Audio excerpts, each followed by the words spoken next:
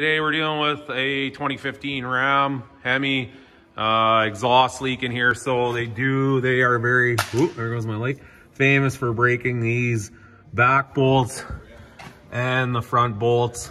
And so we're gonna be removing these. And all I do here, I use the MIG welder 110 and I build it out, and then I put a nut on there, weld a nut on, and then I extract it.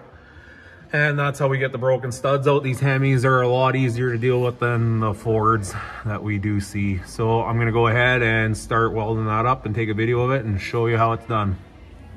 So here I start off, I just tack weld like a little bump onto the stud just so that I can slip over a generic nut and then weld to that and then unthread it. So that's what I started off first doing, and now I'm gonna weld the nut on.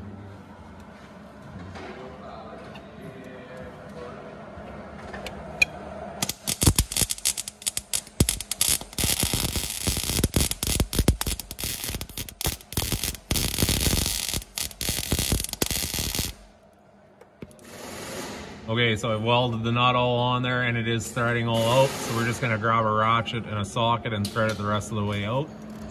Okay, so we welded that nut on there and now we're undoing it and it's coming out. The heat penetrates in there and it frees up the stud.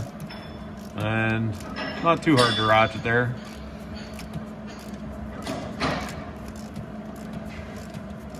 Okay, the finished product here, it's out. But that's what it's gonna look like right there, welded on. Sometimes it takes a couple attempts to get her to stick and pull out, but you can do it as many times as you want. Okay, so now we're just gonna extract that other stud. We buy all new hardware from Mopar, get everything from this connection to all that and the gaskets.